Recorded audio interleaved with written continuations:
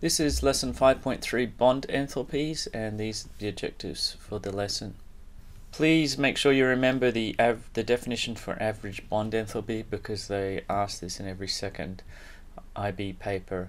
Alright, it's the amount of energy required to break 1 mole of bonds in the gaseous state, and this is the key, averaged across a range of compounds that contain that bond, which will also explain to you why the answer you get is different to someone else's answer. And so we're going to look at breaking the individual bonds of every single bond in every single compound, and we're going to add them up and minus them and to work out what's going on. So for this one here, the reaction is always going to be reactants going down to the gaseous atoms, and this one here down to the gaseous atoms, and so we want to reverse this one obviously to get to here. Okay, so here we go, we can see it here. Let's break all the bonds with the reactants, let's break all the bonds with the products. This is more if the products are more stable and it takes a lot more energy to break them. These must have been this must have been a negative delta H, so that must have been an exothermic reaction, and the products created were much more stable and there was energy released. Okay, the bond enthalpies are from your data booklet. So if you can see here, if you've got a carbon chlorine bond, that's 324. These should be doubled up.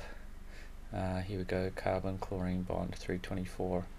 Alright, and the double triple bonds are below that in your data booklet. Problem 1, calculate the enthalpy change for the reaction. Nitrogen plus hydrogen goes to ammonia. Now of course we're assuming we're using bond enthalpies this time to do this equation, so we need to work out what the formula is for that. So because we're breaking everything up into their atoms in gaseous state, we're drawing lines from the reactants and from the products. So in order to get from reactants to products, we have to minus the products to reverse that arrow. So the tricky thing here now is, apart from not writing the equation as a source of error, because you haven't worked out the number of moles by writing out the equation, the second error is not doing the Lewis dot structures, so in knowing exactly if it really is a single bond you're breaking or a double or a triple bond.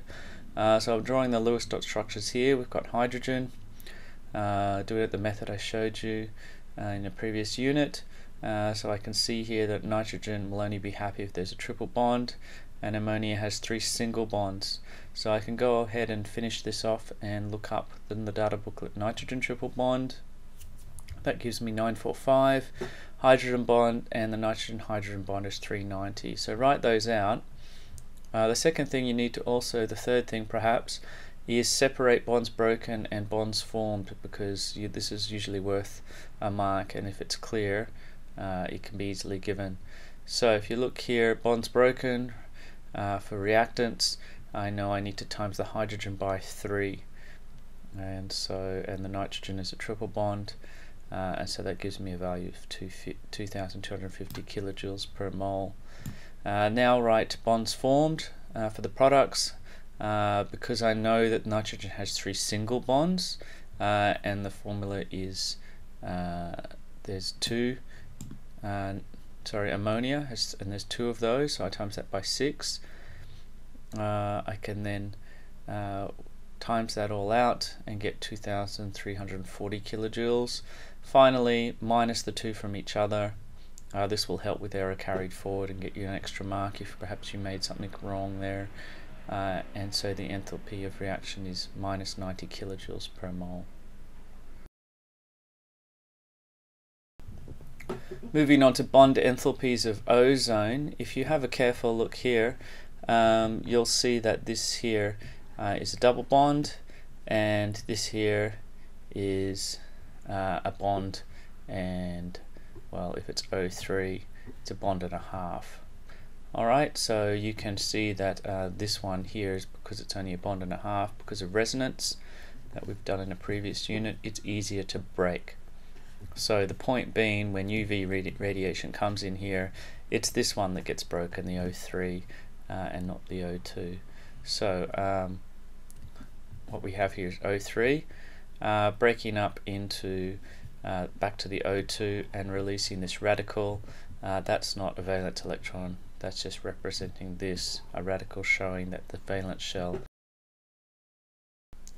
Okay, this diagram here just shows you that the ozone molecule itself here is actually more stable than the oxygen and the oxygen radical here. There should be a dot there because their bonds here, the 1.5 bonds here, are of a lower energy.